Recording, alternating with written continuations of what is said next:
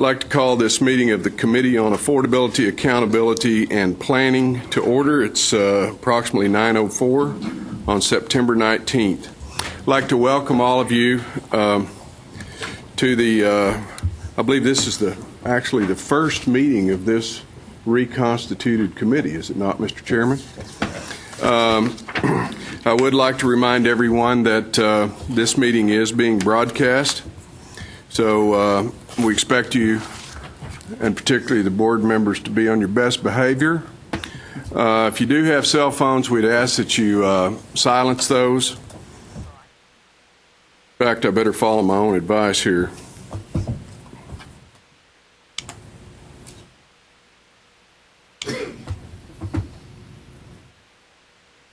Okay, I'd like to just go ahead and start with the agenda. Agenda item 2 is approval of the minutes from June 21st, 2012 meeting of the Strategic Planning and Policy Committee. Are there any questions or comments concerning the minutes? Move approval. Is there motion is made and second? Is there any further discussion? If not, all those in favor, please say aye. Aye. Those opposed, same sign. Motion carries. Agenda item 3 is consideration of approval of the consent calendar for the Committee on Affordability and Accountability and Planning. Is there any question, discussion? Is there a particular item that's on the consent agenda? Move approval. Is there a second? Any further discussion? If none, all those in favor, please say aye. Aye. Those opposed, same sign. Motion carries. Agenda item 4 is public testimony on items relating to the Committee on Strategic Planning and Policy. We do not have anyone that is registered to testify, so we'll go on to the next item. Would like to notate that this is very important to us to have feedback from any stakeholder that has comments or concerns about any item on the agenda. Item number 5A is consideration of staff recommendation to the board for approval of construction, rehabilitation, and property projects. Number 1 is the University of Texas at Austin. It's to construct an engineering education and research center. Mr. Dave Dixon, Executive Director of Program Management for the University of Texas System, will provide us with a presentation. Welcome, gentlemen. You would turn on your microphones. How's that? I can hear you. Great. Do we have the presentation up? There we go. Well, good morning. Thank you, Mr. Chairman, again for seeing us today. Thanks to the rest of the committee. Joining me today is Dr. Greg Fenves. Dr. Fenves is the Dean of the Cockrell School of Engineering. Cockrell School of Engineering is ranked as number 8th nationally among engineering schools, and number 11, I'm sorry, for graduate schools, number 11th for undergraduate schools. Number 10 as of last week. Excellent, good news. This project, the project that you're going to see today, is central to the school's vision to become a global center for technology and innovation, engineering education, and entrepreneurship. Next slide, please. Designed by the team of Jacobs Engineering and Ennead Architects, this $310 million project will provide approximately 433,000 gross square feet of critically needed education and research space for the Cockrell School of Engineering. It's the first and highest priority project in the strategic master plan for the college. Hensel Phelps Construction Company has been selected as the construction manager. Our intent is to proceed with critical make-ready, renovation, and demolition work directly after approval of the project by this board. Funding sources are as shown on the slide. Next slide, please. The project's located on the north side of the campus in the heart of the Cockrell School of Engineering in an area bounded by Dean Keaton, San Jacinto, 24th Street, and Speedway. The project's intended to be a major campus entry point, and it will connect strongly with Waller Creek. It'll include inviting green spaces with lots of shade. The project will replace the functionally obsolete engineering science building the Computer Sciences Annex, and the Academic Annex. It'll also provide 36,000 gross square feet of renovation and remodeled space in select areas of the Ernest Cockrell Junior Hall just north of the building in Orange. Next slide, please. This project will provide the university with a new 8-level technology-intensive engineering facility. It'll include modular labs, space for undergraduate engineering projects, interdisciplinary graduate research, and electrical and computer engineering program space. Materials and treatments will be consistent with other buildings in the area and on the campus, including limestone, significant glazing for daylighting, and basalt and panels, metal panels. In addition to the renovations I mentioned earlier to the Ernest Cockrell Junior Hall, the project will provide a new material transfer center for the campus's EH&S operations, as well as relocation of the campus's network operations center. Next slide, please. As you can see, the project meets all of the coordinating board's operating construction parameters, cost parameters, efficiency parameters. We request that y'all would consider approval of this project and be happy to answer any questions you might have. Members, any questions? Mr. Chairman? I had just one question. On the project briefing that we got in our books prior to the meeting, it showed 2 tranches of, quote, other local funds, one of 17 and one of 5 million, for a total of 22 million. But the presentation today just shows the 5 million. Is that a correction, or has there been a change in the sourcing of funds, and specifically what are the other local funds? I can answer that. The 17 million are those are local bonds. So their 95 million bonds shows up as designated tuition of 78 million and other local funds of 17 million to make up their 95 million. So it's just a different way of categorizing the same money. So the 17 is in that 95? Right. Okay. And then the 5 million in other local funds, what is It's cash, other local Unexpended funds, plan cash. funds. Okay. Thank you. Any other questions? Move approval. Second. Any further discussion? Before we do vote, I do have one question. The RFS bonds of 95 million, Susan, can you break that down a little? That's the revenue system financing bonds, and they're saying that they're going to pay for that in 2 ways. One is they're going to use designated tuition to pay for 78 million of it, and then they're going to use other local funds to pay the 17 million. So that's where those bonds are coming from. Okay. Well, Doctor, congratulations on your move up to the top 10. Obviously, it's a marvelous program, and we commend you for that. Thank you. If there's no further discussion, we have a motion and a second. All in favor of approval of this item, please say aye. Aye. Those opposed, same sign. Motion carries. Thank sir. you very much. Thank you.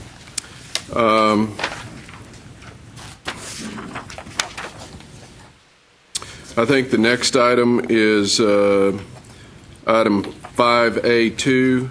That's the University of North Texas, University Union renovation and expansion in Denton, Texas. Mr. James McGuire, Vice Chancellor for Administrative Services and Chief Architect, University of North Texas System, will provide a presentation. Mr. McGuire, you have some other gentlemen with you? Yes, Mr. Chairman, thank you. I'm joined by Andrew Harris, who is the Vice President for Finance and Administration at University of North Texas, and Renard Kirby, the Associate Vice Chancellor for Facilities for the UNT system. Welcome, gentlemen.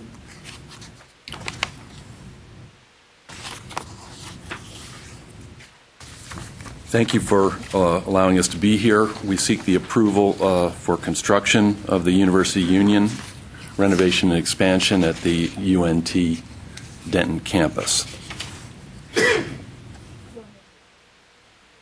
Okay, great. The first slide you see is the rendering from the east side of the building. The project entails a complete gut renovation of the existing student union that was originally constructed in 1964 and last renovated in 1976, when the campus had approximately 17,000 students. Next slide. The project site is located in the heart of the campus, close to Hurley Hall, which is the administration facility. The breakout on the side shows the detailed orientation of the site plan. The existing building is to the north, and the expansion is to the south. Next slide. As I mentioned, the project will completely renovate the existing facility, which is nearly 200,000 square feet.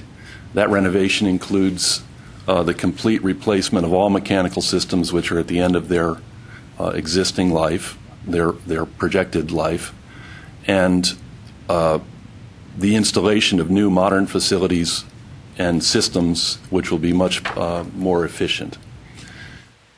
The project also includes new construction of about $110,000 for the expanding needs of the program. That includes additional space for student organizations, as well as support for all the student affairs, dean of students, etc. In addition, the increased and improved food service. I might mention that the renovation also includes the complete new commercial kitchen, which serves all the food venues in the project.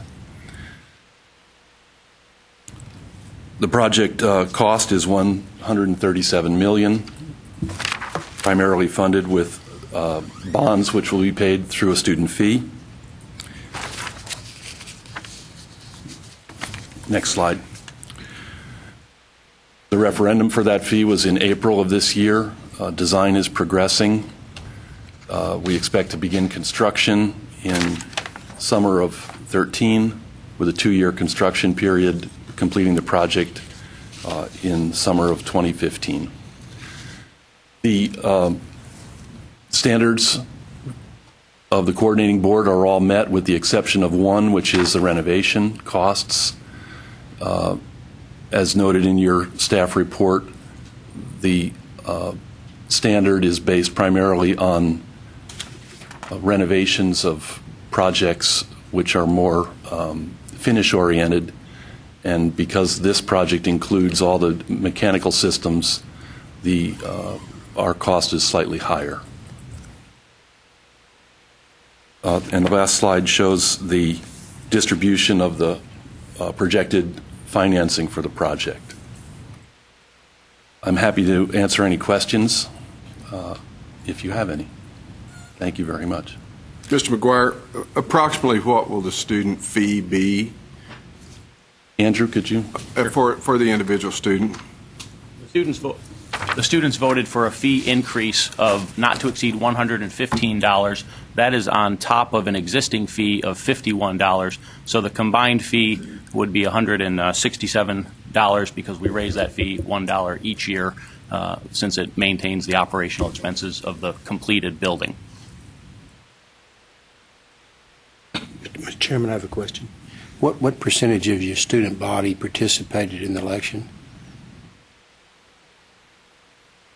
We had 2,253 students vote. That's off a base of about 36,000 students. Of the total students that voted, 54% voted yes. And what would that calculate as percentage-wise in terms of the participation of the students? And do you feel like that represents approximately 6%? You feel like that is pretty representative of the entire student, or a reasonable representation of the student body? Dr. Golden, it's consistent with all of our previous referenda, with the exception being the stadium, which had a higher participation level than the Rec Sports Center in 2000, the Student Health and Wellness Center in 2004, and this one is consistent with those. May I follow? Go ahead. I've got a question, and I wanted to touch on that as well. The current design of it supports 17,000. Excuse me. How many, just estimating, will the new design be able to support? Y'all have 35,000 now. Will it be able to support more than that, or do y'all have an estimate? Yeah. Yes. The project is designed to support continuing growth. We're currently looking at our master plan, which postulates an ultimate growth of the campus of almost 45,000, and we expect that this project would be able to serve those needs through that. Also on the student referendum, 6% is about average from my experience with it. It's notoriously difficult to get students to vote on any issues, regardless of how important they may be. So, Yeah, that's about. I was going to say that's about the same as local elections. So the adults aren't any better. Chairman, Yes, sir. I hear what Ryan says, but still, 1,200 students voted yes out of 36,000. And so that basically tells me almost half of the students voted no. So you are going to make those half students, 18,000 approximately, pay this higher tuition or fees? I think the short answer to the question is yes. The referendum was executed in accordance with the rules as they exist. We're subject to them and we follow them.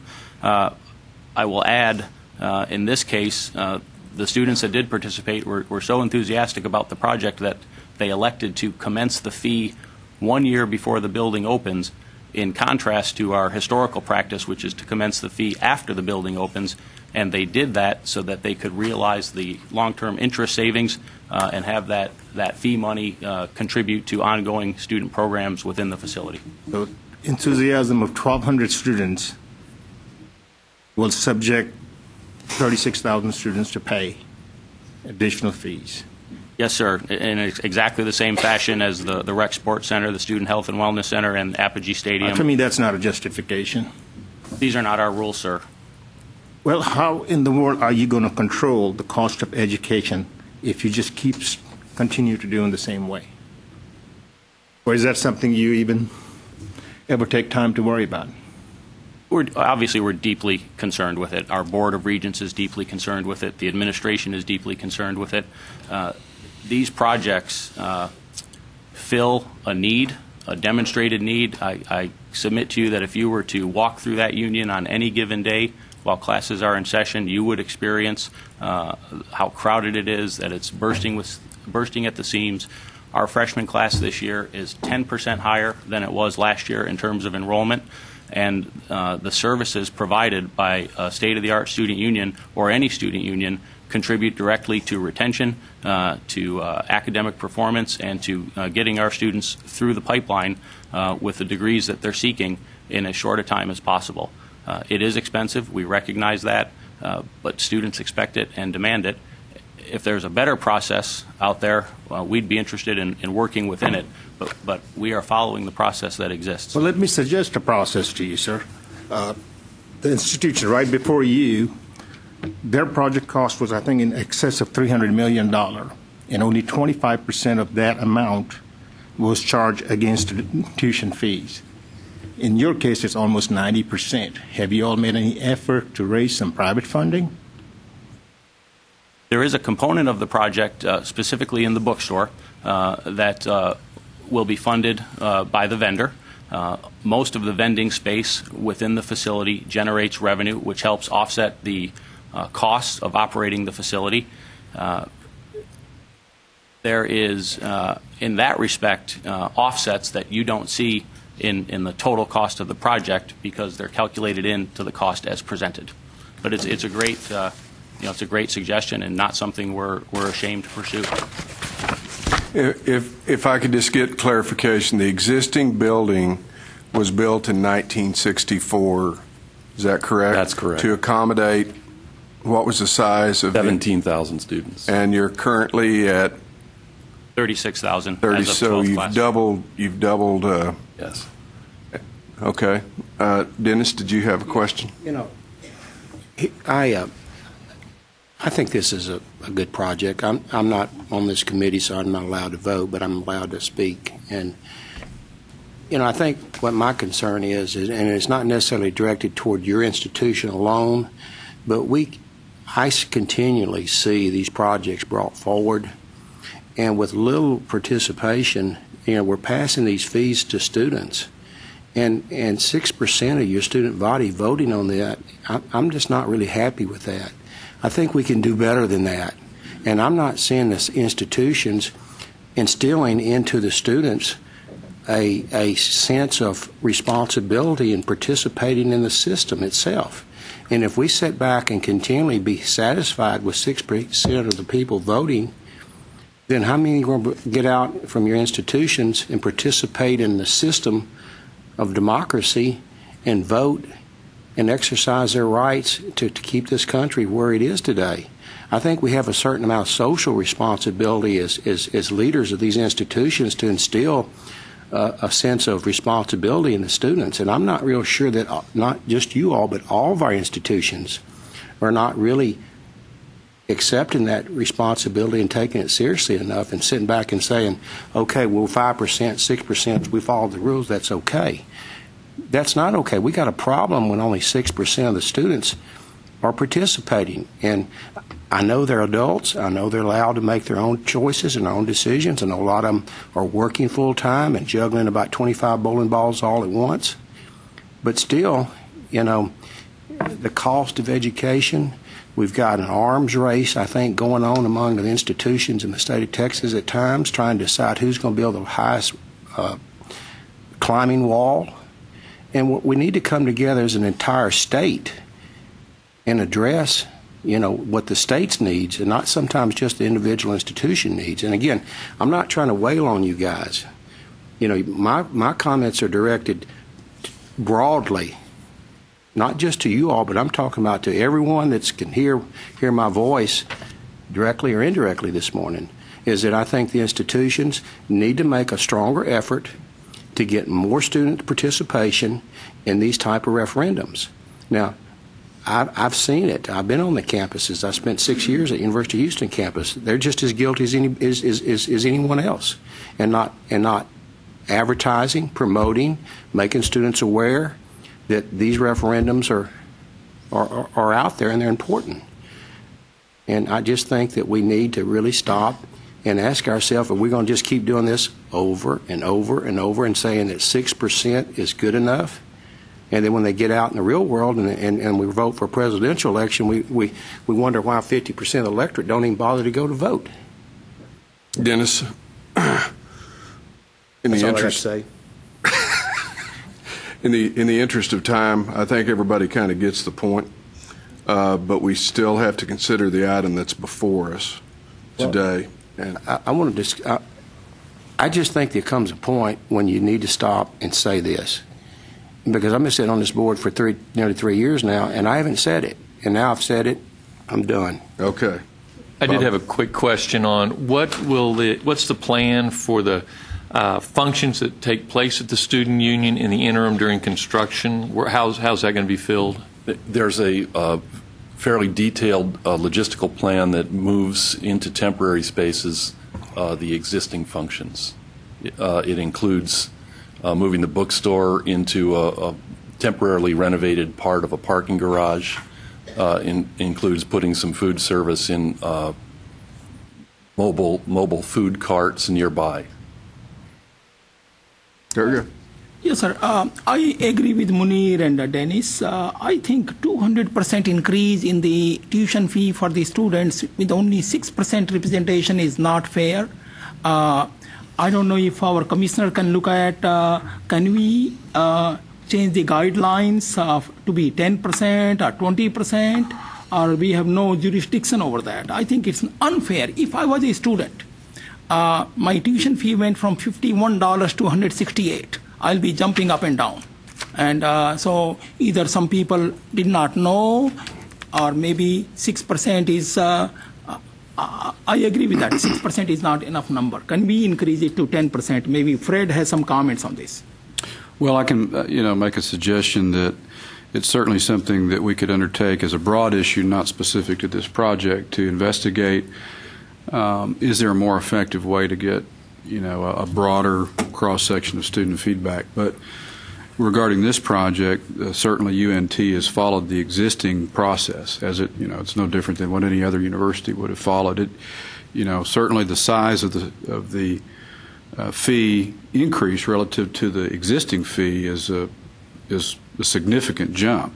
But then again, I don't know how the $51 compared with other institutions to begin with. It could be that UNT's fee is was, kind of behind the times, so to speak. But we can ask staff to kind of take this on as a broader topic and maybe come back there you are, with a recommendation on, I'll give you an example. The foundation and the agency are about to invest a relatively nominal amount of money in a I forget the buzzword for this type of software, but a product called Mind Mixer, which is a sort of a crowdsourcing tool, which with students would probably be very effective in getting student feedback. Whether some of these actually have the ability to be used as a voting tool. It would take an investigation to see if it would be secure enough. But those are the kind of tools that we have now that might result in improved student participation and feedback just because of the nature of today's students. So I think that's something that we need to look at, but at the same time, let's recognize that what we're seeing here today is something that's followed according to the rules. The only other comment I've got, and this is really more, Susan, for staff, and that is I think that the renovation side of this is outside of our cost guidelines, but for a good reason. It's a gut and rebuild. So my question would be, ought we to break that category into two categories, one that's finished renovation and one that's total rebuild? And because we already break it down into different types of buildings, we're getting into very small numbers. We could look at the number of buildings that come to us that are gut and rebuild versus just renovation, and we can look at doing that. Do you remember? Move down to. For example, the A&M's MSC was a gut and rebuild. Do you remember what its cost per square foot was? Off the top of your head. Because I gave you so much notice. Yeah, off the top of my head, no, I don't. But that's an example, yes. A more comparable example to this project. Correct. And that's one of the reasons we did go ahead and recommend approval is because we look at them individually and then we say, yes, they do have a valid reason for, it's not just come in and build out shell space. They're doing a difference between a minor renovation and a major renovation.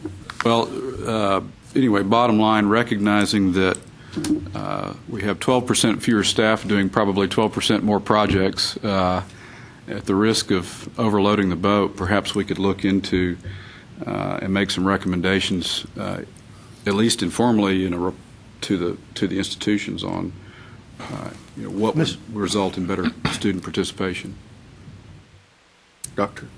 Public policy is made by those that show up. So I'm not as troubled by the 6% as some of my esteemed colleagues are, as long as the process was adhered to. So I'm going to ask you a couple of questions to clarify that. Was your student body governance involved in the decision to move forward with that, and what was their role?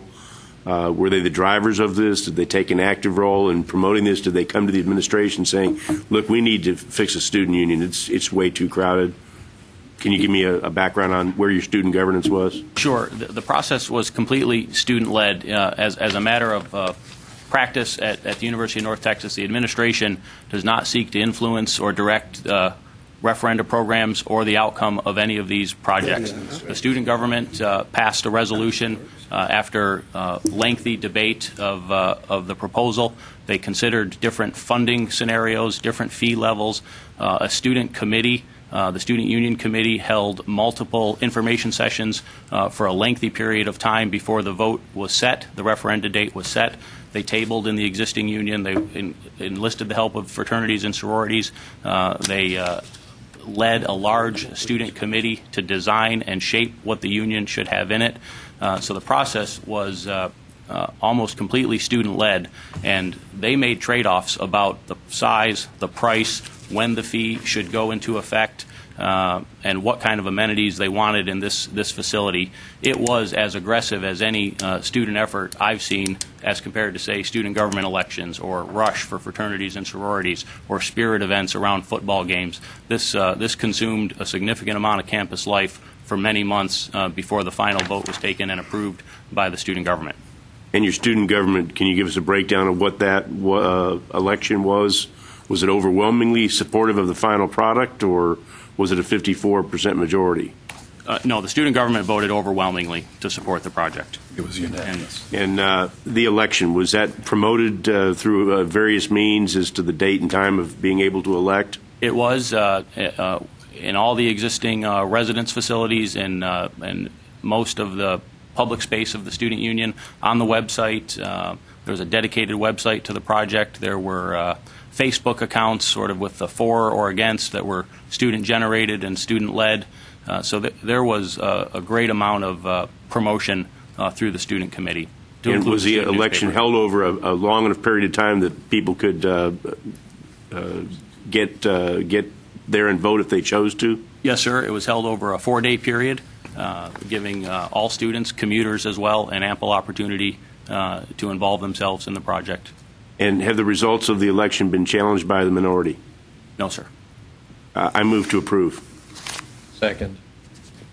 Further Mr. discussion? Chairman, yes, further discussion, please. And I understand you're in a hurry, but hear me out here. No, sir. Got all the time in the world. Thank you, sir. Yes, they're adhering to our process. Nobody's questioning the validity of the project itself. But they are finding loopholes. And we're sitting here and justifying, oh, yes, but they met the process, so we got to let them go. And then on the other side, we're concerned about the cost of higher education. You can't have both. We keep, who at the end of the day is going to pay for it? These students, their parents. 1,200 out of 36,000 students voted yes. 1,216 students. And we're allowing that voice to raise the tuition for the entire and their parents. I think we're not looking this. We're not here to say, okay, you met all your paperwork, you fill out all the forms correctly. Okay, you got it. We got to catch a flight now. We got to go. That's not why we're here. We got to look at this thing and decide. The purpose of us being here is to make sure that the cost of higher education, especially in this day and age when we're being asked by the legislature to do more with the less, and how it affects the students. And yes, these folks are, I've seen how these campuses work, how the leadership of campuses are courted by the administrators. But if there was real effort on their part to get more, at least 10% of the student body said, hey, yes, we want to do this thing. There's some legitimacy there. But I think we're just sitting here trying to be nice and polite and, whatever is the protocol here, ask just good questions that can give us good answers so we can approve it and move on. Thank you, Mr. Chairman. Mr. Chair, I want to add something also. We saw a presentation from UT. Out of 310 million, they are raising 105 million from donors. I see nothing coming from the gift and donors from the community. I think that's a big weakness. Also, they should look at the online component. Maybe with online component, they don't need to have this huge construction where students will have to pay 200% more. And I think we should really look at, our commissioner should look at how can we have more participation. Was it online voting or how did they do it? Or was it convenient for the students to come and vote? I think I totally agree with the Munir and Dennis. I think we are hosing these students by increasing their tuition fee, the building fee from $51 to $167. I think we can postpone. Could we get some clarification?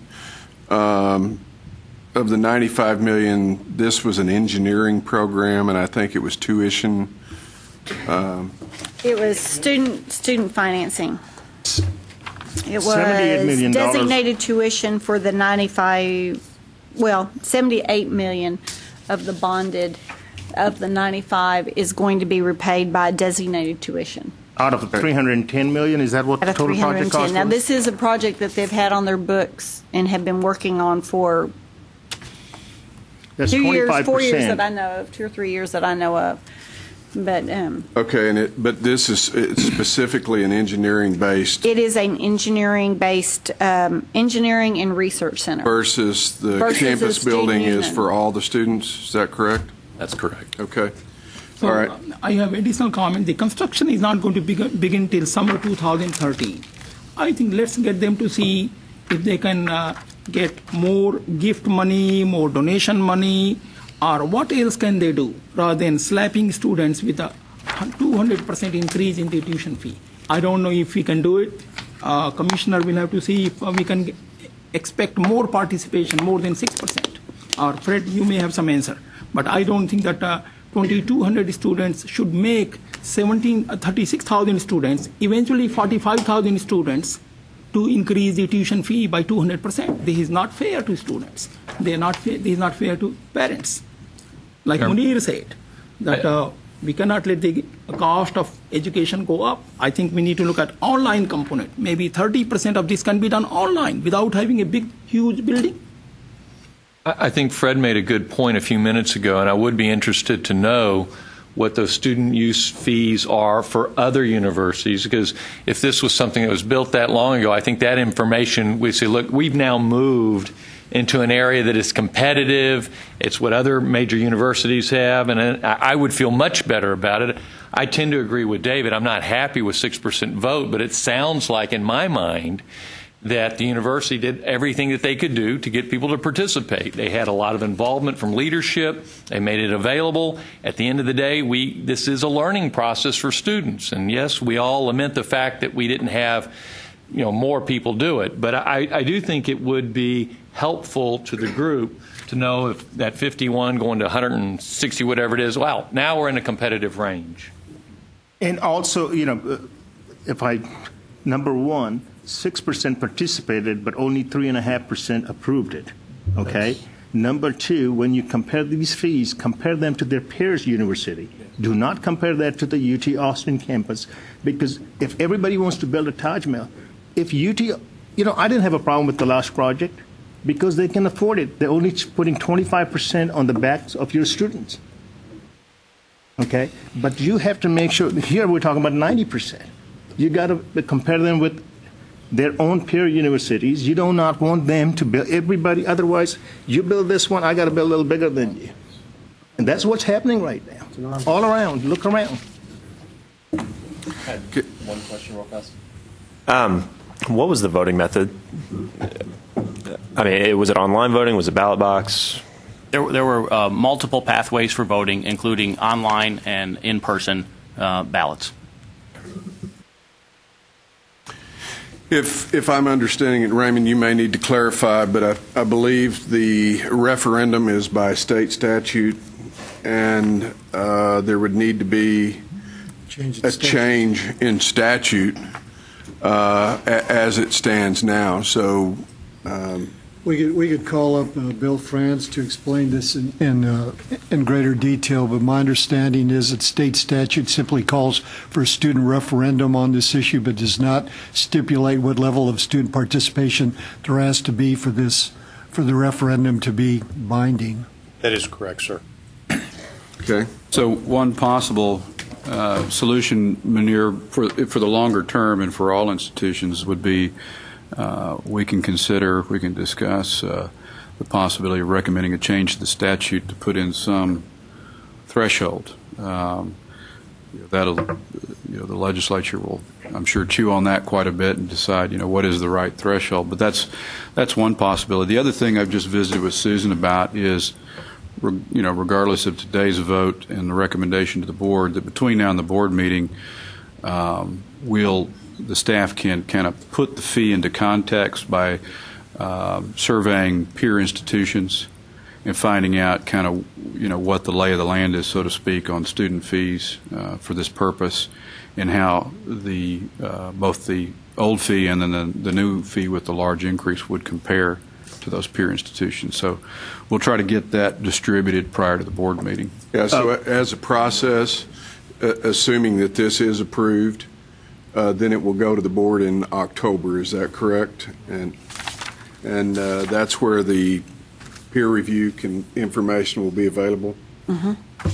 Yes. We will do a quick survey, send it out. They could give us, and we can provide that information in the materials for the board meeting for the final vote on this. Very good. Is there any? Yes, sir. Yeah, Munir, I understand what you're saying. I tend to agree with you on this, but it's hard to be an advocate for a disinterested victim. And I just understand that there's just apparently a tremendous amount of apathy or confidence in their student body leaders at UNT. Let me ask a final question to put that fee increase in context. What does a bachelor's degree full-time student pay in tuition and fees at UNT per year? The in-state cost is approximately $17,000. Okay, so we're talking about an extra $115 in comparison to the $17,000. 230. I'm sorry? It's 115 per semester, so it'll be 230. Okay, so that's a 230. Okay, thank you.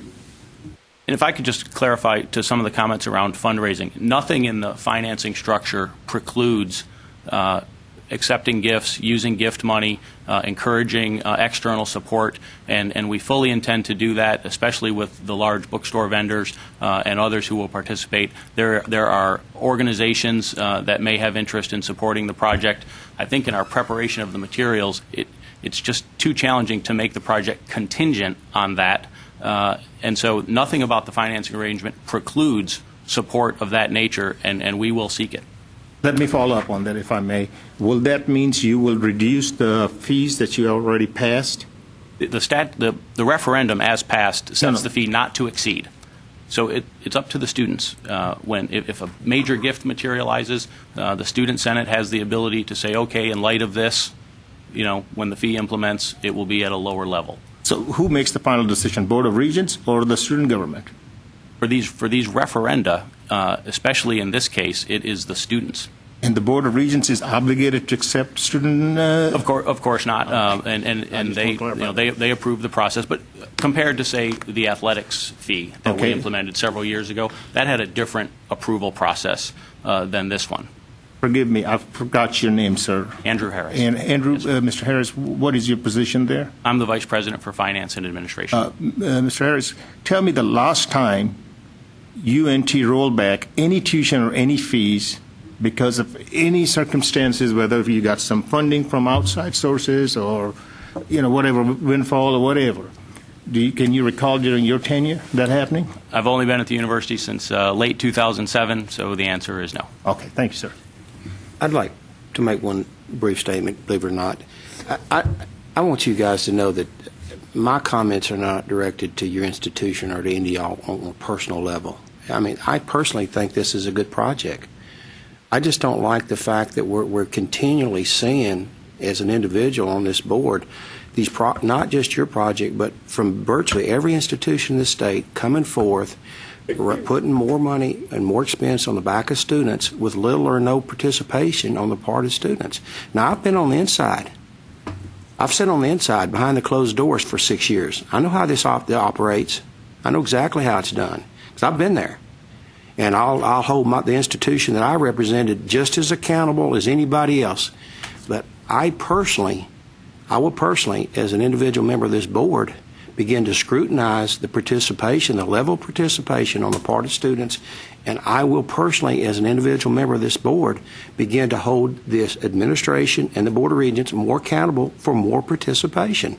I understand you've gone by the rules.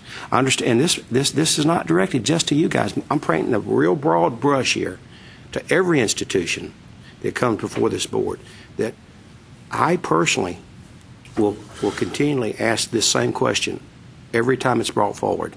How much participation and what are you doing to get more students involved in the process of controlling the cost of higher education in the state of Texas? And again, you guys have a good project here. It's needed. It's obvious to me this is a very worthy project. I mean, your project, your facility is outdated. It needs to be upgraded. It's directed towards student services. Y'all are doing a good thing, not a bad thing, a good thing. But I'm not happy with these low student participations, and we do have a social obligation to society to work harder to get students to, hand out the ballots in classroom. The professors can walk in and say, have you voted? Here's a ballot. That'd be the first thing I'd do. Unless they throw it in the trash can, then put it in front of them, each one of them. Thank you, Mr. Chairman. I have another question. What percentage of the classes that you offer at your campus are online? Have you looked at that? Or approximately 10%, 5%, 20%? Because that may be a big factor in reducing building cost. I don't have a precise answer for you. We can provide it to you after this meeting. I will say that the University of North Texas is one of the state's leaders in online delivery of online courses. It's a substantial portion of our educational portfolio, and we're seeking to grow it. Thank you. If I may, I'll tell you from personal experience in running those referendums that even linking them to student government elections or linking them to homecoming elections and heavily advertising them and doing all voting online and leaving it open for a week, we did that and we still only got maybe 6 to 7%. I think the only way that you're going to get the maximum number of students to participate is if you link it to their scheduling. Whenever they're setting up their schedules, make them vote in order to complete the schedule. And I understand that's probably going to take legislative action or something to get something like that implemented. But I was one of the students that cared. I was one of the students that voted. But no matter how much you push the marketing for that, there's a large number of students that no matter how accessible you make it to them, they just don't care enough to vote, even on athletic referendums and stuff that does raise their fees. So maybe creating a situation where they would have to vote on it in order to complete their schedule or buy their textbooks. I mean, I don't have any answers for that. But Mr. Chairman, I think the Chairman Heldenfeld hit on the nail when he said we need to come up or make recommendation to the legislature about the threshold. I promise you it will do the trick. You know why it will do the trick? Our administrators will get it taken care of because they want that project. They will find a way to get these students to come and vote. Mark my word. And there are new tools, and Ryan, I don't know if you're familiar with some of the crowdsourcing tools that are, a social networking way of creating a community dialogue and building consensus of opinion.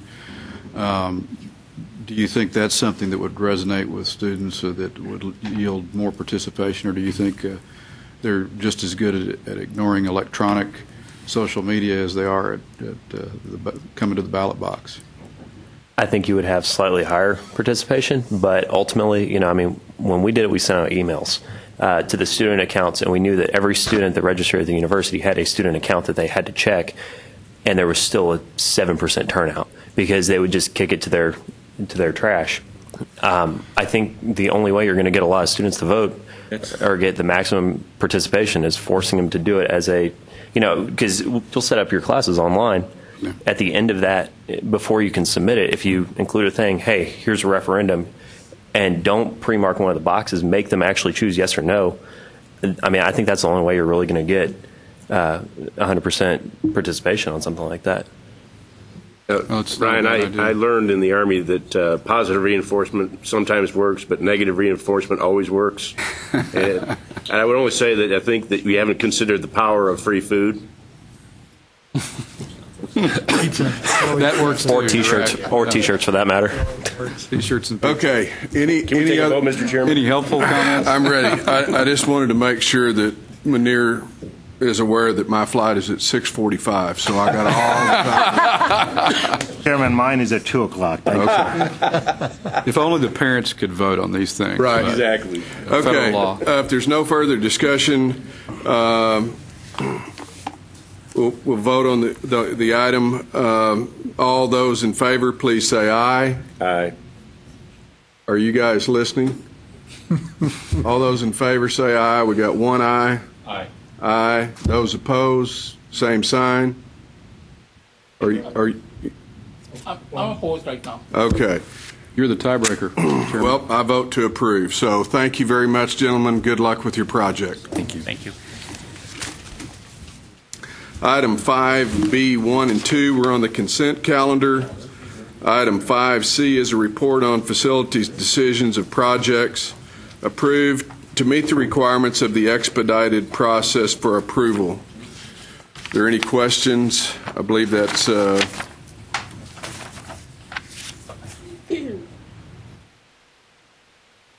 that's in your packet, item 5C. Are the two first projects by A&M linked? Are those essentially on the same live virus vaccine manufacturing? I don't understand therapeutics, man, retrofit, but I'm assuming man means manufacturing? Yes. These are actually my understanding is that one was part of their federal thing that they're retrofitting to get ready for the manufacturing that they just got the federal grant for. They're getting started on that process. And then this is that live virus wing that they're doing. Right, so they are linked, but they've separated them out for the way they're doing their funding and that sort of thing. So they're separated out because of their fundraising mechanism? I believe so. Is someone here from the... One is a renovation of a current building that they're getting ready, and then the other one's new construction. Okay, so they're renovating an existing facility, which will come under one set of rules, and they're constructing a new facility, but they will be linked for this federal project? Yes. Okay. Thank you. Okay. Any other questions? Not, that is an information item only. We'll move to the next item on the agenda. Item 5D is to discuss discussion of staff recommendation relating to the requirements of the expedited process for approval. Susan Brown, Assistant Commissioner of the Planning and Accountability, and Tom Keaton, Director of Finance and Resource Planning, will provide information to the committee. As you remember, the committee had asked for us to come forward with some recommendations of different things that we could do because of the large volume of expedited approvals that were coming through. And so what we have done is Tom has looked at some of the different ways we could go about it. Some of them are statutory requirements, and some of them are things that we could put into our rules. And so he's going to present some of those ideas that can go into the rules now. Thank you. We had talked about this briefly at an earlier meeting, but I think after review and discussion with the executive staff, one of the ways that we can perhaps appropriately look at through the rules to influence the expedited projects, not so much to influence that, but I think it's just good business, is through the capital expenditure plan. Each year, institutions submit a capital expenditure plan during the summer, which covers the next 5 years. We produce that report. It's available online, and it is submitted to this group. Generally, it's pretty much just an approval item because it covers everything $1 million and above. That's because we link with other state agencies and leverage the same system. Their rules account for $1 million, where ours are $4. So we're going to get a large list of projects. But within those projects, there may be a possibility to look at them at that point with a greater level of scrutiny to see if they actually meet. Right now, we don't make any assessment. We take in the data, we provide that in the report as a reflection or a coordination of the capital expenditure plans for the institutions in the state of Texas. I think it's important to look at it in terms of percentages. Some data we've looked at from the existing or from the capital or from the expedited projects that have come to date. 50% of the projects varied by over 10% of what the capital expenditure plan estimates were. Now, granted, they were estimates, but that's a variance of over 10%. 38% of the projects varied by over 20%, and 18% of the projects varied by over 50%. Now, that's an absolute variance, so it may be half of what they thought or twice what they thought. The average variance was $12.2 million. So, granted, there is a level of estimation on one end, and then just the time order effect of going forward, the numbers get more refined. But I think I think we're in bounds in Rule 61.0572 Statute Texas Education Code, because our responsibility is to ensure the efficient use of construction funds across the state and to advise and require the institutions to produce this capital expenditure plan.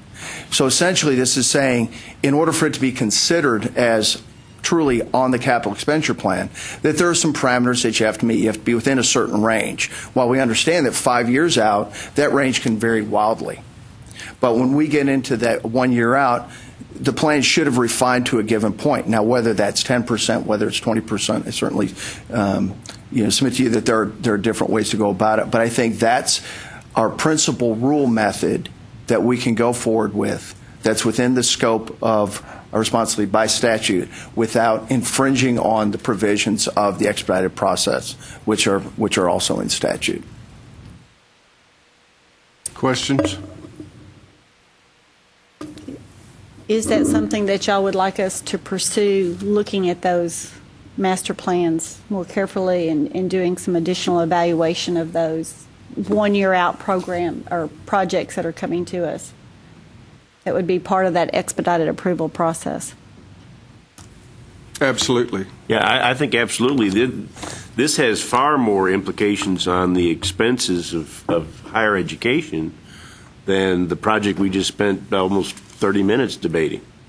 So I think we need to have great scrutiny on these projects. Okay. And especially, you were requested looking at this out of concern. There was a huge uptick in requests that were under this expedited process as soon as we put it in play. And so the natural suspicion of board members is, well, when the cat's away, the mice do play. Correct. I mean, not an accusation, I'm just suspicious. And what we will do is we will draft some rules for comment. We'll bring them to the December committee if we have time.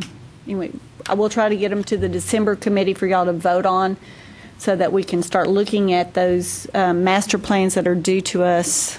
When do they come in? They come in the summer. So the ones we can start looking at the ones that we currently have now for those, and we'll draft the rules that go forward. Susan, we talked about using the new electronic mapping tool that we've got to try to help the board put both facilities and degree programs in better statewide context. Mm-hmm. And so anything we can do that helps this board kind of step back and look at the big picture across all the master plans and what the investment is and what the overall source of the funding is. Not just for a given project or a given institution, but. And what we might do is look at the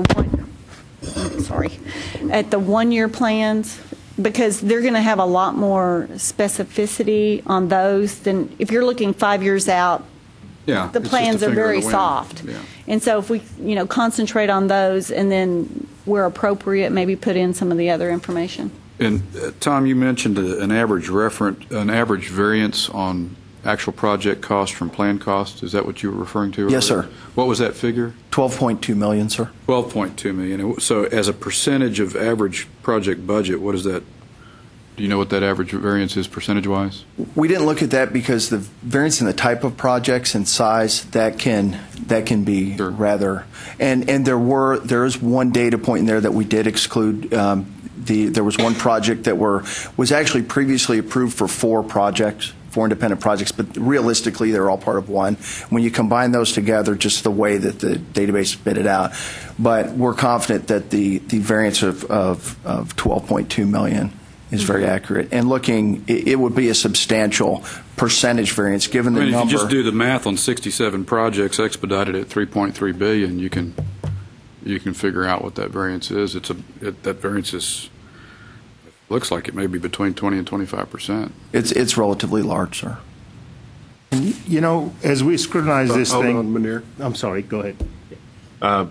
Mr. Chairman, I wonder if a smaller group of us with greater expertise in these areas may, as part of our governance, under your discretion, be available to the staff to really drill down on some of these projects in greater detail and then provide input to the committee on this. Just a thought. We've done something similar a few years ago with two members of this committee serving as a task force to look at. In fact, one of the things that task force did was to help streamline our own internal process in a way we thought was pretty balanced before the advent of SB 5. But it also hardened we had a few guidelines, and we said, what's the point of having standards and guidelines? Either you got standards or you don't.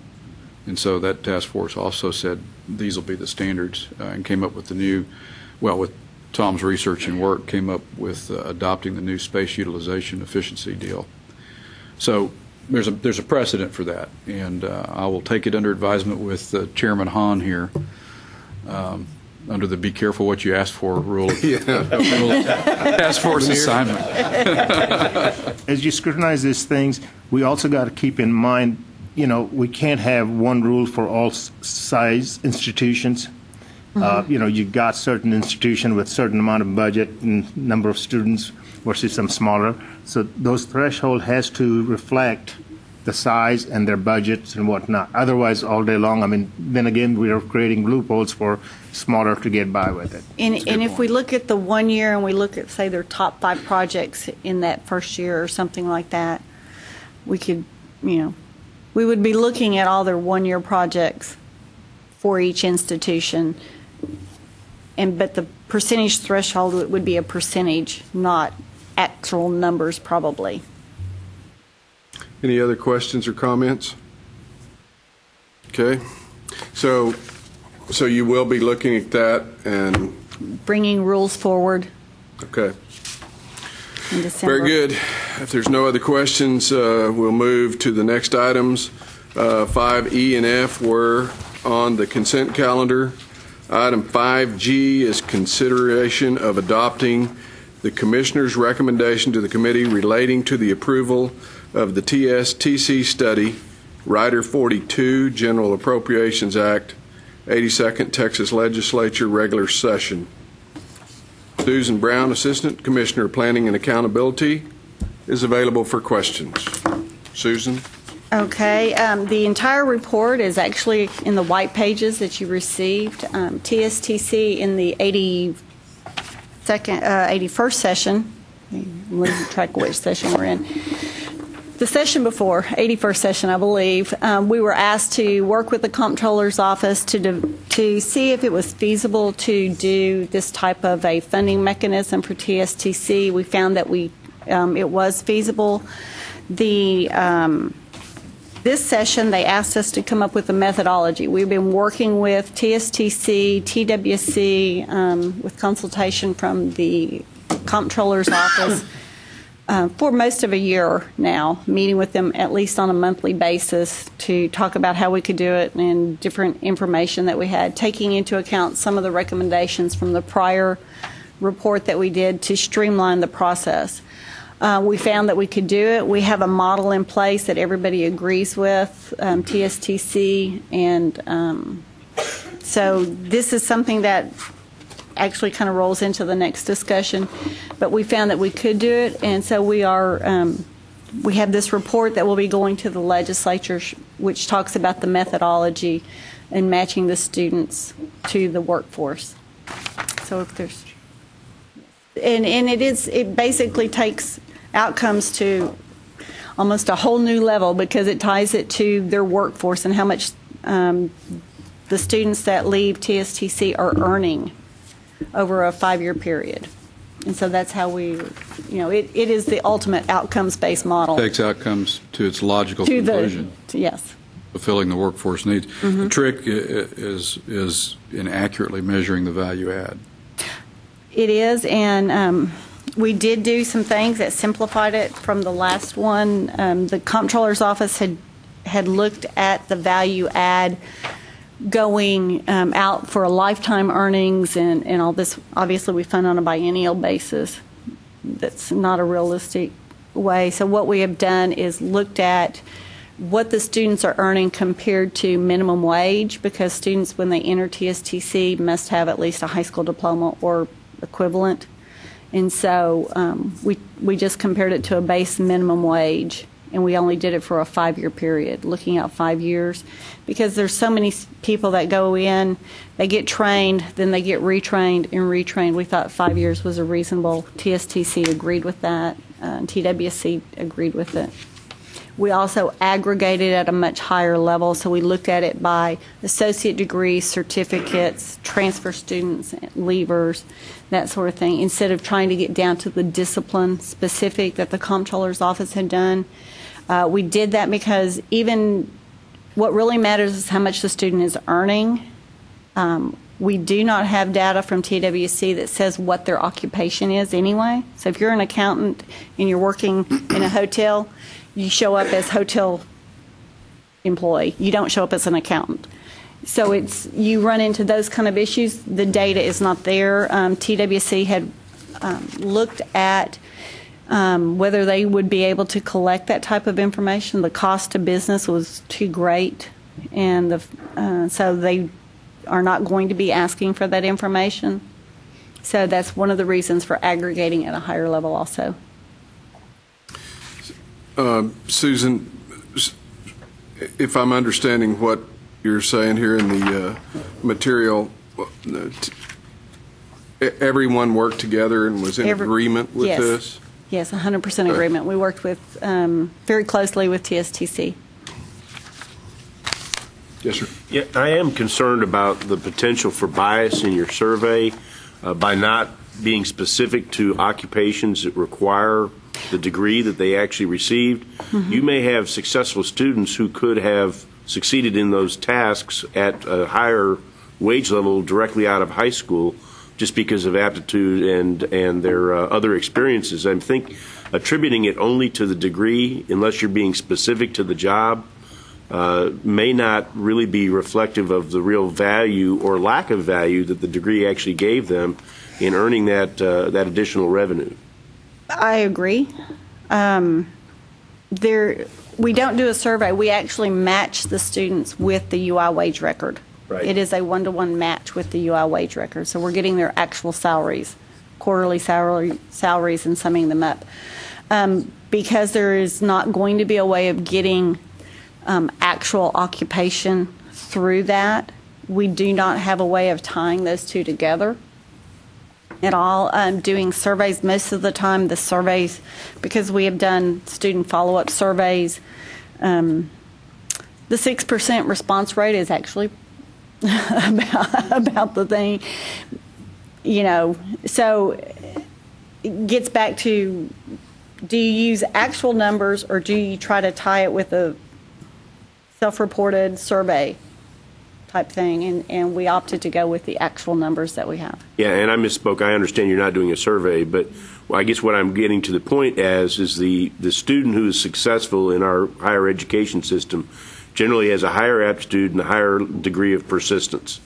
They're smarter and they're more willing to get after it and complete it. Those are the kind of people want to employ, and they're generally successful in whatever endeavor that they are under. And I'm concerned that we somehow say higher education results in this, when in fact the raw material would have resulted in that without the higher education. And that's true. I mean, I don't know how to pull that out of the methodology either. I think we have to have occupation-specific data. I think that we're going to have to go back to the people that are collecting the data and say, we really need that data, and we really need to know, was that degree essential to get that job? Okay, that's TWC, and they would have to collect it for all industry. I understand it's a huge undertaking. And it would take legislative changes at that point. Right. And they had an estimate. We did a hearing on this last week, and TWC estimated, I can't remember if it was $10 million minimum to start collecting that, and that was the state cost to collect it. That did not include the employer cost of collecting that information. There are a number of factors. I mean, you've hit on some that can be problematic, and for example, there are many students who go into a different field than their degree is in, but they may not have hired them if not for that degree. For example, I know of one person who went into marketing who was an honor student in electrical engineering, but they wanted somebody in marketing with electrical engineering. So it's hard to do the one-to-one match. If you look 5-10 years down the road, sometimes people are going into something different. So using engineering again, you frequently see an engineer who then becomes a manager, but they wouldn't be identified any longer as an engineer. But these personal factors you're talking about definitely weigh in.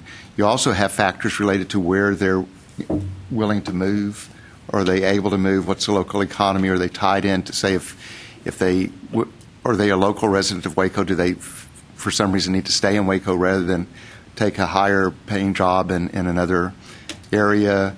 There are a lot of these factors that weigh in, and I think this is sort of our first push into this, and I think we can get better at this as we go forward.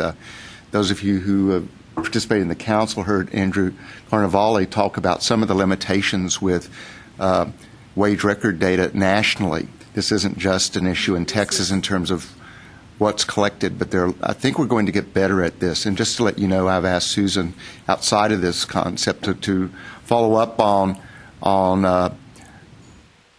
what happens to our graduates,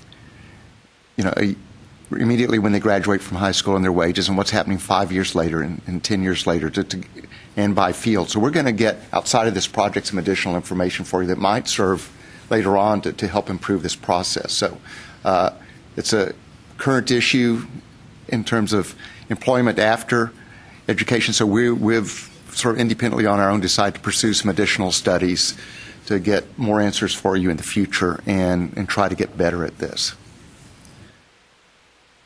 Any other comments or questions? Move approval. Any further discussion? None. All those in favor, please say aye. Aye. Those opposed, same sign. Motion carries. Agenda item 5H is consideration of adopting the Commissioner's recommendation to the committee relating to formula funding amounts for public institutions. Susan Brown, Assistant Commissioner, Planning and Accountability, is available for questions. Make it clear as mud to us, Susan. That's about how clear it will be. Obviously, y'all adopted some recommendations in April for formula funding. You did not adopt dollar values for the general academic institutions and for the health-related institutions because we wanted to get a little bit better feel, or try to get a little bit better feel for how the revenue stream was coming in the state, that sort of thing. Also in July, you then heard from the Texas Association of Community Colleges on a different recommendation for the community colleges that had come forward from the formula committee. So I'm going to go over some of the differences and some of the changes that we would like to make and make those recommendations again. So next slide. And this is just a quick slide to show, to remind you, we make recommendations, goes to the LBB. The total amount that actually gets distributed for each sector is obviously dependent on the legislature making those decisions. So that sort of thing. And we're going to start with, go ahead, next slide. The community colleges, this was the recommendation that was made for the community and technical colleges back in April. I'm not going to go through all of this. Next slide. This is the breakout by sector, so the community colleges, the Lamar State colleges, and the Texas State Technical Colleges. At this point, what I'm going to do is one of our recommendations is for the Texas State Technical Colleges. We just had the discussion about the new methodology, is to separate them and have them funded through the return value. And so that is one of the recommendations, is that, and they're aware of this, they're in agreement with it. So that is one of the recommendations. Okay. Next slide. This is just a quick arrow of the process that we use to go through for the TSTCs, the model we just talked about. In case this got separated out from the other one, I wanted to make sure we had a little bit about that in here. Next slide. Here is the recommendation for the community colleges only. In the coordinating board, what was adopted in April and what TAC has since brought forward. As you can see, it is actually less than what was originally adopted by the coordinating board.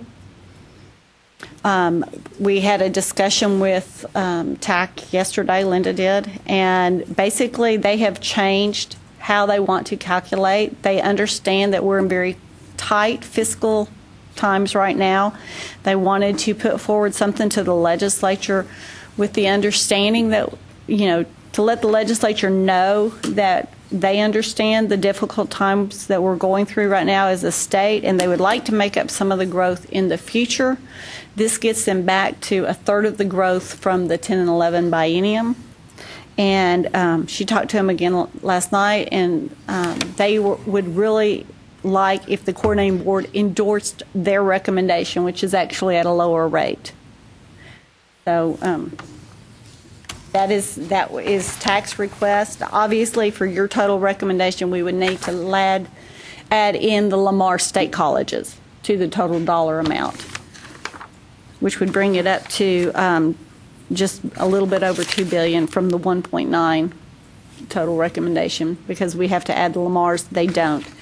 There are some other things they came up with, slightly different momentum points, and I'll be going over those next. So next slide. Basically, they requested, which was something the formula committee requested, that we add a metric for adult basic ed and for ESL. However, they do understand that we don't have the data. We're not opposed to doing that. We just don't have data on ABE and ESL at this time that's a reliable, consistent source of data. So that was one thing. TAC also does not include first college level English in their metrics, and that's something that we will be talking to them. I think at the time they did it, we didn't have the right data. We do have it now. And so our recommendation was under that assumption that we would include that. The other could that have just been omitted? I think it was probably just omitted on their side. And so we'll talk to them. I can't. In all of our discussions, they've never pointed that out. We saw it and put it on the slide, but I don't believe that that's really a big issue. Also, they would like for STEM, those critical fields, to get instead of 2 points, any credentials in the critical fields, instead of 2 points, to get a 2.25. Again, we don't have a problem with that at all. So those are really the big difference on the momentum points. If you'll go back to the prior slide.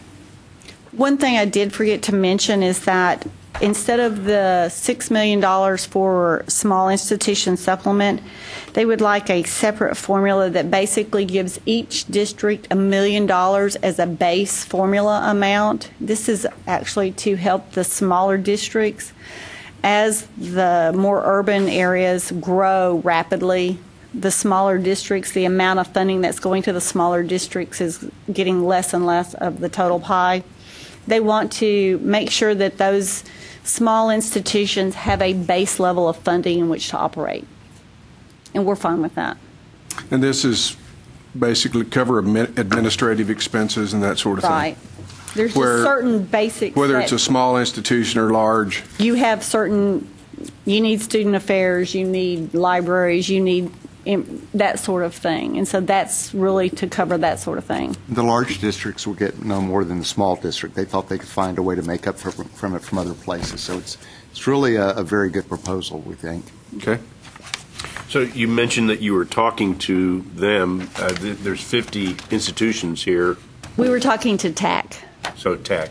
Do they have buy-in? I mean, They do. Their membership actually voted 100% on this recommendation. Okay. So this recommendation is $39 million less than what we previously had adopted for the community colleges. Yes. But you mentioned somehow you'd have to, the state colleges at Lamar, you'd have to add back in? We would have to add in, and I'm talking about what what the board had adopted for the community colleges. Right. We would have to add back in the Lamar, because we're TSTC, we're recommending that they get funded under the return value model. For Lamar State Colleges, it would add $45 million. The $45.8 million would be added in, so it's actually an increase. It's not a decrease. It's still an increase, but it's not an increase over what we had recommended for the Lamars and community colleges together. The community college portion of that is actually less than what we had recommended. The community college portion is less? Is less than what we had recommended by 232. Or no, that's the 239. I'm reading it's $39 million less, but you've taken out Lamar, which is $45.8 more.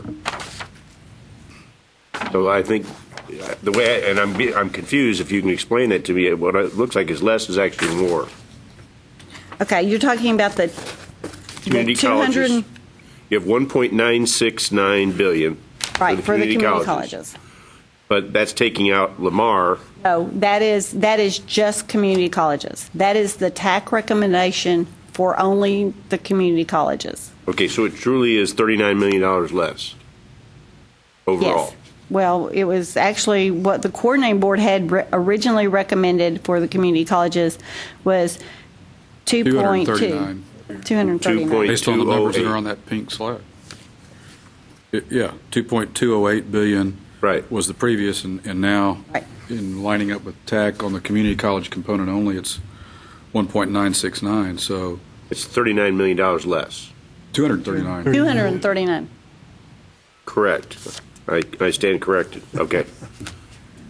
So what was driving them to ask for a lower number? Reality.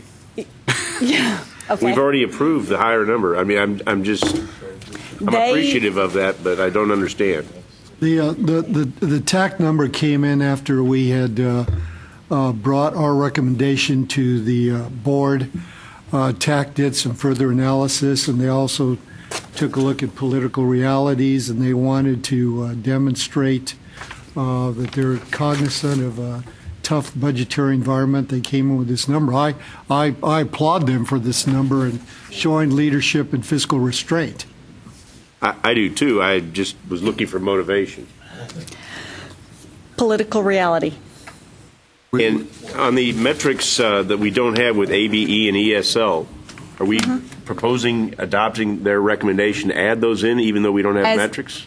No, what we have agreed to is that we will be looking for metrics that everybody can agree upon. Right now, they don't even know of any metrics. Okay. Right now, we're not changing our plan. We're looking for metrics, and we are going to look for metrics, and we will bring that. Hopefully, we could find something before the next session and be able to add that to it. But right now, we don't have it, and they understand that. So, one of the other recommendations that TAC made actually deals with. You can go to the next page. Actually, deals with the general academic. Next slide.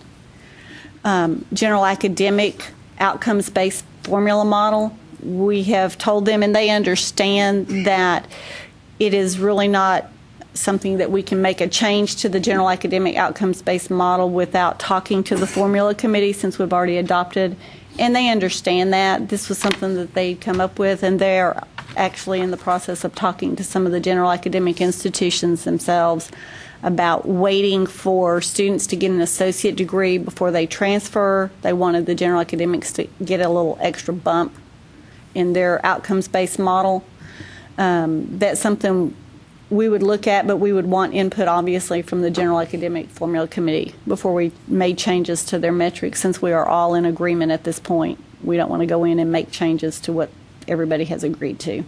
Okay, Susan, so let me see if I understand it, then based on the differences, then we're, from a staff perspective, we're willing to collect the data as far as the first item, as far as ABE and ESL. As soon as we can find good data and add that to it. Okay, but in reality, that probably will take some time, so we're going to notate that we will do that, but it's not correct. Okay.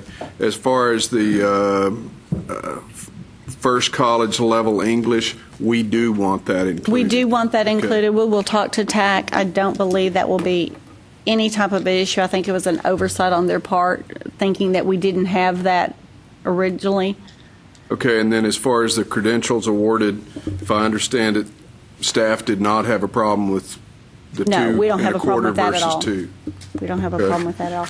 They also, one of the other things is they would also like for this, the metrics to be run on a rolling 3-year average instead of the volatility that you get from a 1-year change, that sort of thing. So, and we're fine. That would just smooth out the funding and make it a little bit more consistent. And we're a rolling 3-year average. Rolling 3-year average, and we're fine with that also.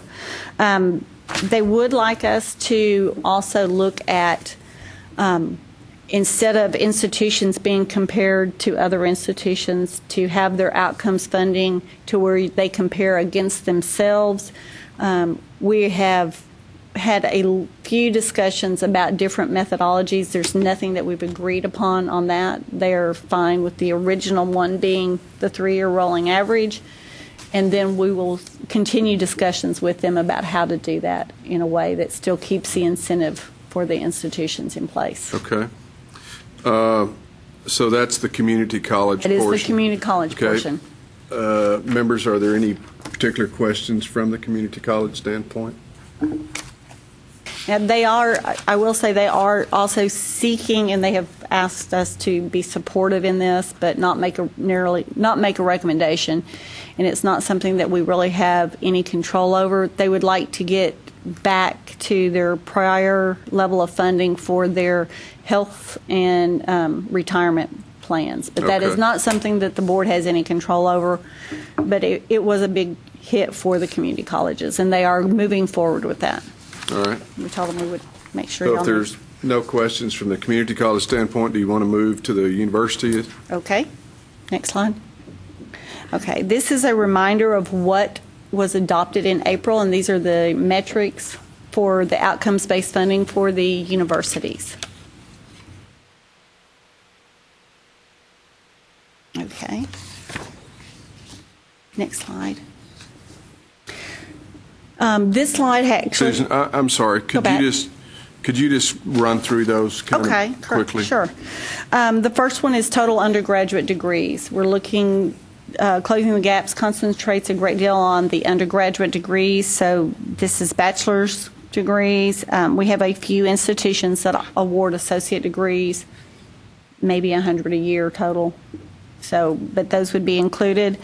Degree productivity, this is for those institutions that take in a lot of transfer students, and it's the number of degrees per, bachelor's degrees per 100 full-time equivalent students.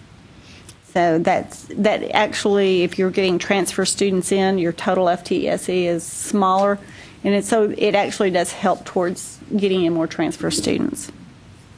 Critical workforce needs, that's something we've already talked about and have had in our proposals for quite some time. Time to degree, this is getting at... excuse me, that's the STEM fields? STEM fields. Okay. STEM and nursing, allied health, teachers. Okay. Those areas that are critical to the workforce. We are actually also in the process of going out. These critical fields were adopted in 2000 for closing the gaps. We're in the process of working with TWC to go out and update those. And STEM fields does not include all the STEM fields. For example, it does not include biological sciences because there isn't a shortage in that area. So I just want to clarify that. Yeah. Time to degree, this looks at the institution's 6-year graduation rate, so that if you're graduating more of your students in a timely manner, it helps. Cost to degree, this is the acknowledgement from the committee that some degrees cost more than others. And so as it's not so much at the current level, recommended level of 10% towards outcomes-based funding, they were kind of worried that as that percentage that goes to outcomes-based funding might grow to 25% or more, that difference would get lost. And so that is applying those matrix weights that we get to the different degrees to account for, if you have a engineering degree, the cost is actually much higher than if you have a liberal arts degree. And so that is a recognition of that. And the at-risk students, and this is to give awards, degrees that are awarded to at-risk students, and there's, Pell Grant recipients, low SAT score, those students that are at the highest risk of dropping out. Usually an institution has to put more effort into keeping them and mentoring them and that sort of thing, and that's to acknowledge that and to make them not want to say, okay, we're going to raise our standards and knock those students out. We don't want that to happen, and so that's that. Have we developed objective criteria? Yes, we have a criteria that match the federal government's criteria for at-risk. And it's all information that we can collect on the students. Like if you get a GED, you're less likely to graduate instead of having a regular high school diploma. If you enroll part-time versus full-time, you're less likely to enroll. So those are criteria that are met at the time they enroll in the higher education institution. Right. And then persistence. So that is similar to momentum points. That is, as the student completes 30 hours or 60 hours or 90 hours on their way toward a degree, they get points for that. Okay, thank you. This is the funding level as recommended by the Formula Advisory Committee. I will say that the I&O funding rate, which is the instruction and operations funding rate of 57.5, is the dollar value that is applied to the weighted semester credit hours. We developed that by looking at what had been previously recommended, taking a 15% efficiency, so expecting them to become more efficient in the process, and applied the rate that time. Part of this increase is also there's a 3% increase in semester credit hours being generated. Institutions are growing, given everything that's going on. The infrastructure formula actually is a 22% increase, which is very high. Electric rates are going up, maintenance, all of that falls into that infrastructure amount of increase, and that's over 2 biennia, the increase of 22%. And then the split is just how much of that amount gets given to the institutions for appropriated for either maintenance and operations or utilities. Obviously, it comes into the institutions as a lump sum. They spend it however is needed for maintenance and operations. They usually have to fill in from other sources also. And we're recommending no change in the small institution supplement. This is overall. This is a 12% increase for the universities. Are there any questions about that? As far as the Formula Advisory Committee, how is that made up? It is made up of representatives from different institutions all around the state. We have some large. We had representatives from UT, from A&M. There was a representative from UNT. Midwestern was on there. Just all around the state. We looked geographically, very wide. Small institutions, large. All and large. We grab from everybody, a proportion of everybody, to sit on that committee to get the input. Were they pretty much unanimous as far as this is concerned? They were unanimous in this recommendation, and with the outcomes-based funding, which was they did a lot of work this time to get to that point, and we really, it's. It will be very nice if we can go forward with everybody is in agreement. It gives a stronger position to the legislature if we're all in agreement moving forward that this is really needed. And so that's the staff recommendation. I had a quick question, just for clarification. On, I guess it's the third slide from the end with the metrics on it. For total undergraduate degrees, is that a percentage or is that a strict number? It's a straight number. Okay. And these will be done over a 3-year rolling average. Okay. I was just curious. Thank you. Okay. And then we will go on to the health-related institutions. Health-related institutions, we're not requesting any kind of a change in the methodology or the relative weights. Obviously, health-related institutions are in a very different place. Usually when a student starts their graduation rates would be closer to the 90-something%. They move through as a cohort. They move through very well in general. So that's not an issue. They recommended an increase of 12.4%. About 5.5% of that is due to the growth that they have had. They've had a lot of growth in their health professions, in nursing programs, So that is part of that growth. And the other part is to get back towards a higher level of funding. Part of that is for research. They're asking for a 6% increase in their GME. Now, that is separate. That is the formula GME, which is separate from the GME that is being recommended in our special item appropriations for the coordinating board. So there's actually two different pots of GME money. And so this is the formula GME, which is based on a head count of medical students. They would like a 7% increase in their research enhancement. That is one of the areas where you do see the biggest return on investment is research dollars in general. So that's what they're asking for. A 9% increase in their infrastructure. Again, they've had the same increases as everybody else. So, are there any other questions for the health relateds? Susan, wasn't this number somehow related to the previously existing formula funding rates from 01-02 or prior to the 03 session?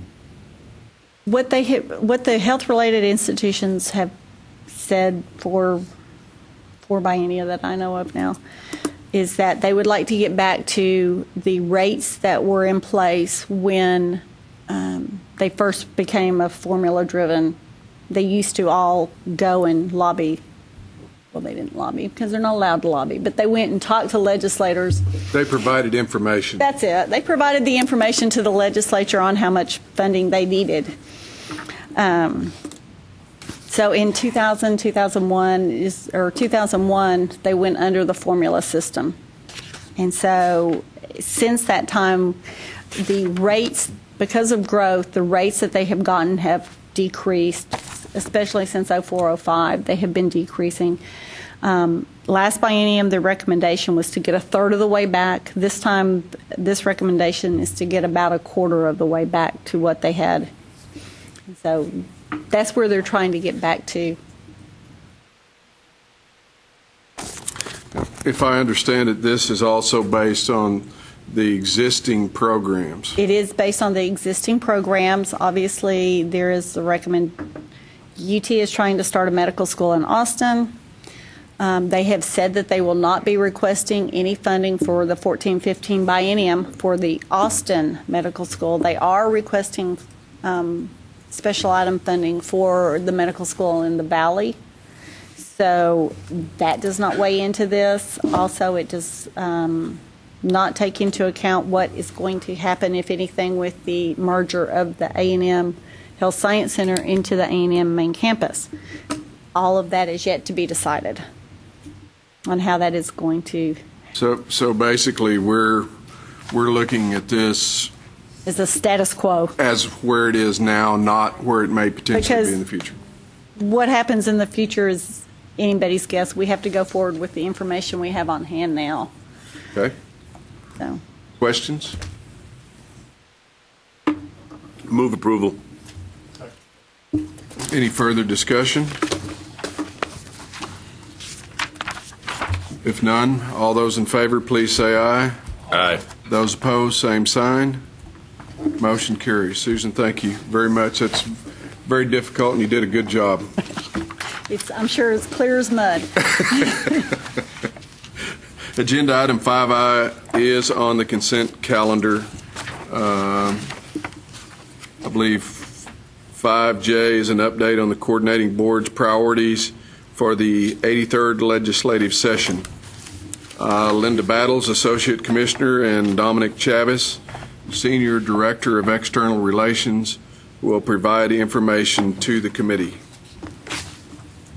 Good morning, members. You should have at your places this booklet here, and it's the board retreat materials. As you know, we're going to have your retreat next week, so we don't want to spend a whole lot of time today on going over the specific legislative recommendations. But we do want to talk to you about how we arrived at these. And I particularly want to emphasize the stakeholder engagement that we have had over the last several months. to arrive at these recommendations. And then I'm going to turn it over to Dominic, who's going to walk you through this booklet to give you an idea how we've laid out the recommendations. And we will ask that you please review that before next Wednesday. And also wanted to give a very brief overview of the timeline. So we'll have your legislative retreat next Wednesday. We've uploaded these recommendations to our website to give the general public an opportunity to review them, and we'll encourage public testimony, either oral testimony or written testimony, at the October 25th board meeting before you take up the final consideration for these legislative recommendations. Pre-filing for legislation begins November 6th. So we'll start monitoring, and we'll start, once you've approved your recommendations, identifying potential authors for filing, and then the first day of session is January 8th. So that's sort of the timeline. But want to emphasize the stakeholder outreach, and if you can indulge me, because of Sunset Commission's recommendations, we're very, very sensitive to getting that stakeholder input. So just some few examples of what we've done over the last year to engage our stakeholders. We've had several financial aid briefings where we've invited financial aid officers, legislative offices, so forth. We've consulted with national experts to get their feedback on the direction that we're going with these recommendations. We consulted with several of our existing advisory committees on a number of issues: our Formula Funding Advisory Committee, Developmental Education Advisory Committee, obviously our Financial Aid Advisory Committee. We have a Community College Advisory Group that meets quarterly that we've consulted with, and the Undergraduate Education Advisory and the Academic Course Guide Manual Advisory Committee. We've had several legislative aids briefings, and the commissioner and the chairman have met with several key legislators, as well as keeping the governor's office informed.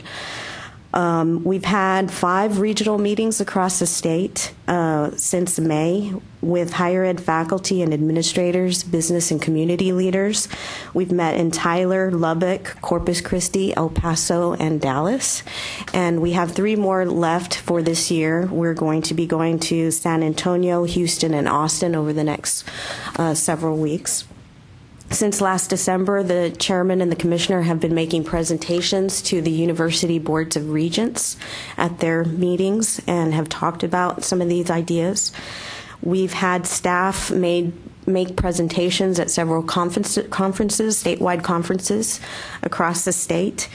And we've also had quarterly media briefings to keep the media informed of what we're looking at. So those are just some of the examples.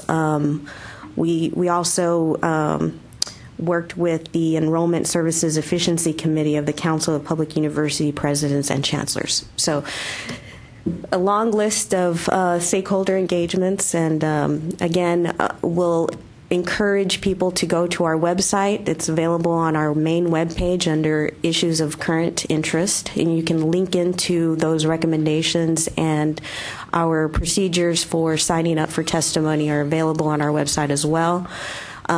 We do have a requirement that people sign up 24 hours prior to the meeting, so we have notice of who will be coming.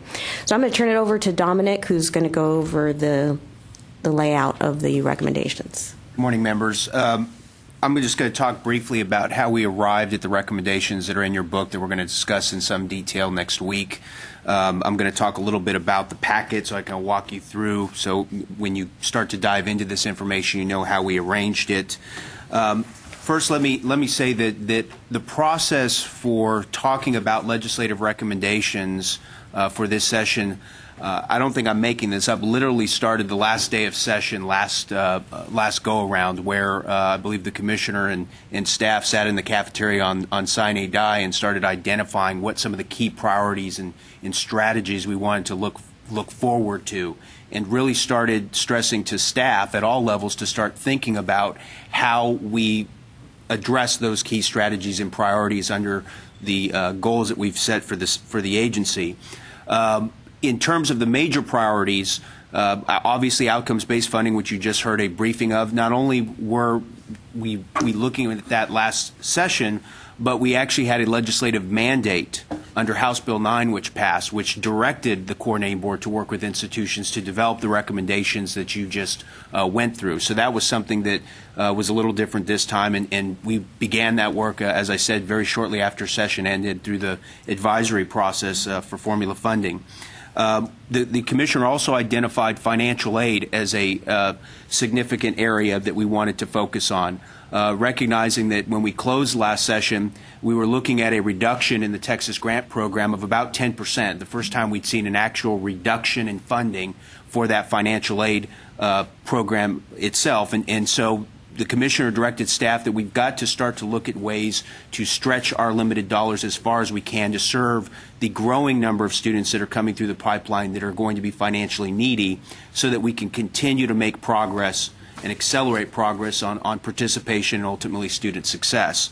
And then finally, one area that we looked at, a major priority, was improving time to degree and credits to degree. You may recall that the board, as part of its cost efficiency recommendations in the fall of 2010, had identified this area as one area that we could truly improve cost efficiency, not just in terms of the state by reducing the amount of time students spend in college, but also the credits they accumulate, but also it would reduce the outlays financially that students and parents make as they make their way through the higher education pipeline. And so all those three major priorities fell under our Tier 1 recommendations, which you will see if you look at your packet here. We have a tab called Tier 1, and those recommendations that address those key strategy areas are laid out in that particular section of the book. And so you'll see the outcomes-based funding. You will see some recommendations related to financial aid, as well as improving time to degree and credits to degree. In addition to those major priorities, what we do every interim is we adopt a process really from the ground up, engaging staff at all levels, particularly staff at the programmatic levels, to help identify areas that we can either improve agency cost efficiency, improve agency operations, improve programs that we administer, not only in areas that our staff see that we can improve, but also they are closest to our stakeholders in many regards, and so they hear feedback on how our programs are being administered, and they get feedback on improvements that should be made to those programs. So as part of that process, throughout the session, we encourage our staff to start thinking about changes they think need to happen, and we formally started soliciting those recommendations from the agency staff beginning in March of this year, in preparation for the decision document that you have in front of you. That process, again, starts from staff at the programmatic level, worked its way up through the assistant commissioners who have who weigh in on which recommendations should be brought forward. We met with senior staff, the commissioner and the deputies, to vet those recommendations, and finally those are what you'll see laid out before you as both Tier 2 and Tier 3 recommendations under those tabs you see in the book in front of you. And so in a nutshell, this is a long process that we literally started when the session ended last time. And we're now at the point where the board gets a chance to weigh in, to not only decide whether or not there's additional recommendations that need to be made. We could also look at whether certain things need to move in the tier structure, but that's something the board will discuss at the retreat and ultimately vote on in the October board meeting.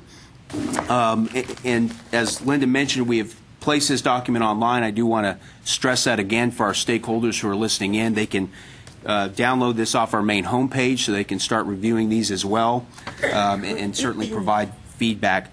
Finally, before I close and open it up to any questions, I do want to recognize Lizette Montiel and John Wyatt with External Relations. John is already knee-deep in the appropriations process as there are hearings going on right now at the Capitol. Lizette is somewhere in the audience behind me, but they've worked very hard to get us to this point, and there's a lot more hard work ahead, as this is really the starting point for the legislative process as we move forward. So with that, I'm happy to open it up to any questions. Members, any questions, comments? Can you identify your staff in the audience? Was that way back there hiding? And John's not here? John's down at the Capitol in hearings. Well, we certainly want to commend you and your effort and your work. I do know that it's been a year, and a pretty busy year at that, so excellent job. Mr. Chair. Yes, sir. I would like to say to members of the board that I obviously spent a lot of time in the Capitol, and I hear regularly that that we have the best external relations staff of any state agency, and that Linda, Dominic, Lizette, John, and other people who work with them do an outstanding job representing the coordinating board. I hear that frequently. But we don't have any more money, so. Excellent. If there's no other questions, thank you very much for the update. Linda, do you have this in a PDF? Actually, yes, and I'm about to email that to you shortly. Linda, would you also, we've got a one-pager that you worked up a few days ago. It's actually in here. If you saw the LAR is the other. No, it's right after financial aid tab, and you'll see Tier 1 one-pager. Oh, okay. There you go. So there's the whole book in a page. Not really the whole book, but yeah, the top two. Yes. That's kind of what that one pager is. Of the Tier 1 recommendations. Correct. Those are Excuse me. the recommendations that we think are the highest profile, biggest impact, probably highest priority for the board going into next session. So if we can get anything done, having any of those move forward, I think we can say we've accomplished a lot. Oh.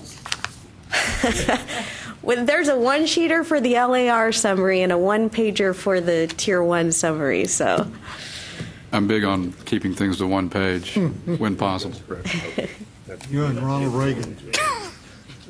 I'm sorry?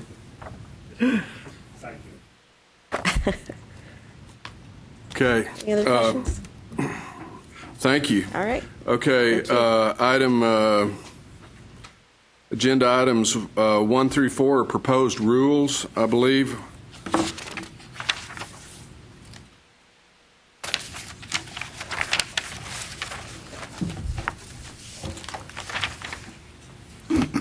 Somebody that... They were all on the consent calendar. Oh, okay, sorry. We're at lunch. Okay, so there's item 5L is lunch, so let's go to lunch. More like brunch. Yeah, we'll have a brunch. We have one item left on the agenda, and that's agenda item 5M, adjournment. Is there a motion to adjourn? Second. Second. Is any further discussion? If none, all those in favor, please say aye. Aye. Those opposed, same sign. Motion carries, and the meeting of the Committee on Affordability, Accountability, and Planning is adjourned.